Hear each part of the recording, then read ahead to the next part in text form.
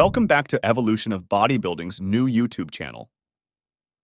We continue with part 4 from our series of rare unseen footage from the greatest bodybuilding film ever made, Pumping Iron. Part 4 includes the unedited version of Arnold's interview.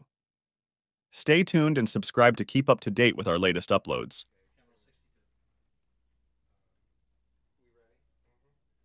I was born in Graz, in Austria, and I lived there for 19 years.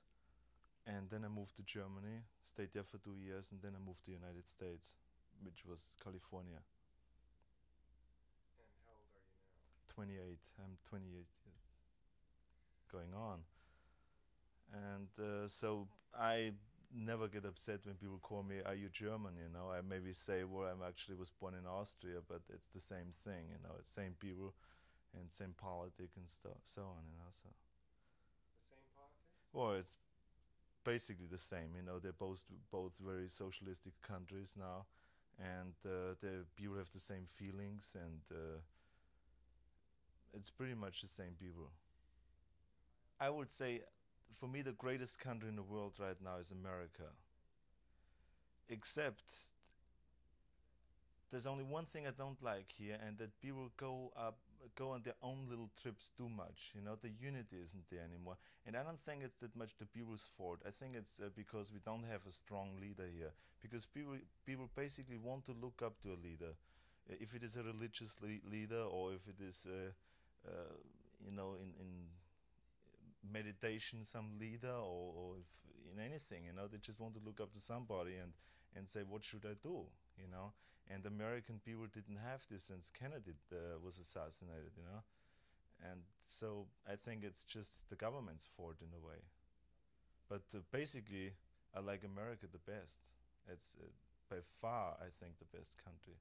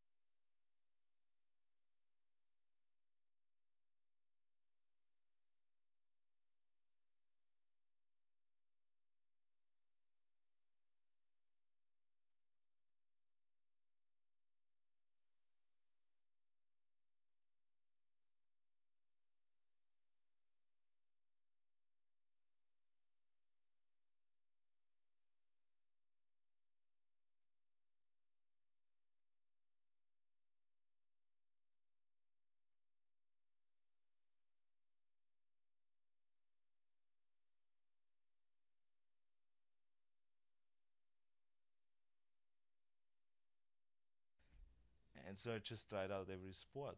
I went from boxing to wrestling to playing soccer to skiing to and until I hit bodybuilding. And when I hit that, I knew that is the sport I want to do, and that maybe gets me up there to be the world's greatest. and I was striving for it with 100% energy, just striving for that. That I want to be the best. I want to stand up there. I want to have thousands of people applauding me and recognizing me. You know that I am the best, and that's it. You know, and I think that has a lot to do with the drive I had. It wasn't just to be into a competitive field and just to be the best. It's just that it feels great that when you know that whenever you say something, people listen and they say, well, he must know he's the best. You know, it's a good feeling, satisfying feeling. It sounds like the feeling that a political leader. Exactly, it's the same thing. You know, when you go on television as an athlete and somebody asks you a question, whatever you say, you know, people say, he has a point there. He's right because they think he must know. I mean, he did so much with his life, so he must have the answer. You know, like if Muhammad Ali says something, you know, people would say the man is right. He's one of the most influential people in the United States right now. You think people take political opinions of an athlete seriously? I think so. I think so. What's the difference between you and the heavyweight champion of the world, Muhammad Ali? I think that there is actually no difference except that it's a different sport.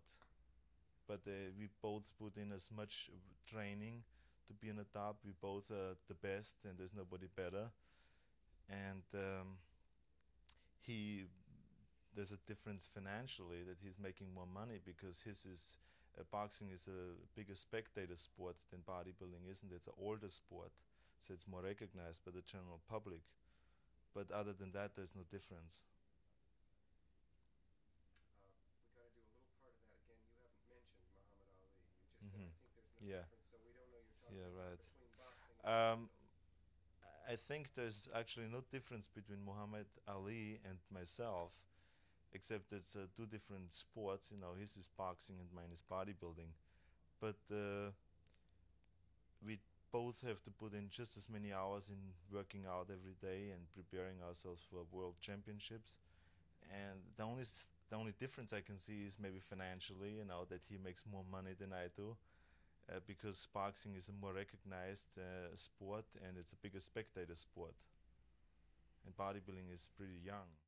Does that maybe mean that that's why they do this to their body to attract girls? No, but I think that bodybuilders are very, and athletes are very physical people.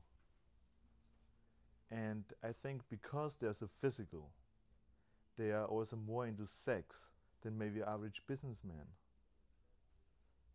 So that's probably the reason. Yeah, I think actually myself that if there was 100 bodybuilders instead of 10, if there's 100 bodybuilders, probably a few of them are going to be homosexuals. If there's 100 accountants, bankers, a few of them. Yeah. That isn't exactly what we mean, I think, when we're asking about it. I think we mean that unlike other activities, there seems to be a fairly high sexual content to bodybuilding. Um, Fairly high, turn on both ways. Maybe that's what attracts some people to it. You mean that the homosexuals get turned onto bodybuilders, or bodybuilders get turned onto men, or what do you? No, I just mean that it seems to be an activity. When you describe the rush of it, I'm not really talking about Right. homosexuals. Yeah. I'm just that sexuality seems to be present Yeah. in bodybuilding as it is less present in most other activities because it really is your body. We can't say in basketball the sexuality is disguised, it's symbolic, you're throwing a ball through a hoop. Many people would say that's very Freudian and so forth, but still it's very disguised, it's very in the background. In bodybuilding, it's very in the foreground, and I'm just wondering if that doesn't affect. I don't think that whatever sport you're doing, it has nothing to do with sexual at all.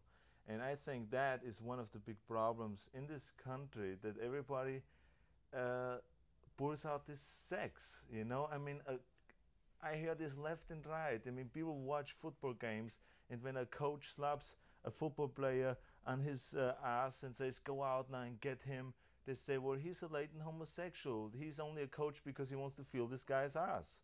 That's actually the only reason, but he doesn't know about it.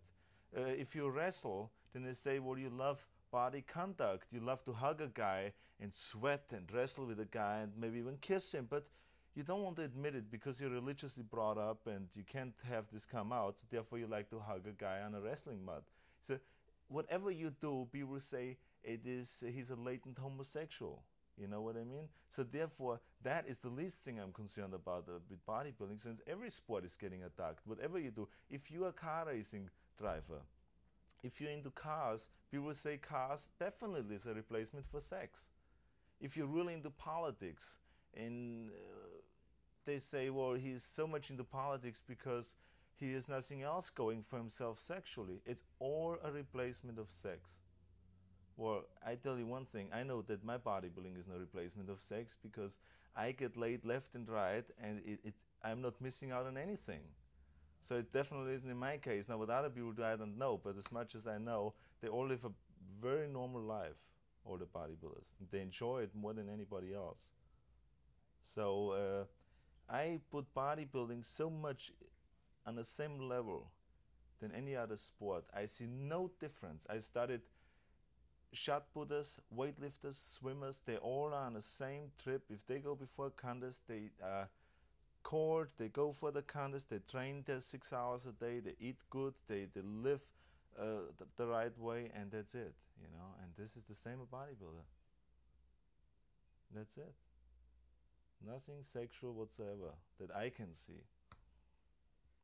Of course, your body is hard, and that's what a man has to have sex, so that a certain kind of hardness, a bodybuilder has it all the time. He may not have it in his penis, but he's got it in his body, in his calves, in his Right. thighs, and I think this is what makes people leap maybe to that conclusion that you don't think is a right conclusion. Well, that's why I also made this comment about a pump being equal to to coming and to an orgasm and so on, because it is an equal feeling, but it's an equal feeling at that particular moment while you're in a gymnasium. So can you believe how much I am in heaven?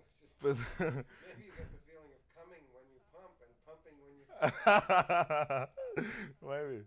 No, but that's you know, that's why I made this statement. And any other time it has nothing to do, because the muscles are not hard, they're soft, they're just as soft than anybody else's body is. So it does not apply that the muscles continuously feels like having a hard on or something like that. Is there any kind of person, any race that is better suited for bodybuilding than the other races? No. I think that it is, I would say maybe the Japanese and the Chinese people have a disadvantage because they're little. I think the people in the Arab world have a disadvantage because they're naturally little people and smaller people. But in general, I would say black, whites, Indian, whatever it might be, uh, they had champions. We have black champions, white champions, and whatever, you know. So there's no disadvantage.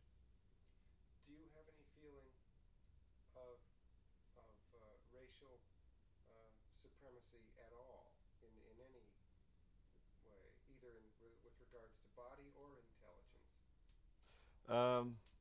No, in my opinion, everybody is equal, you know, and it doesn't matter if it is woman, it doesn't matter if it is black, yellow, red, Jewish, white, whatever it might be, you know. Everything is equal, and I think that's how people should be treated, and that's basically it.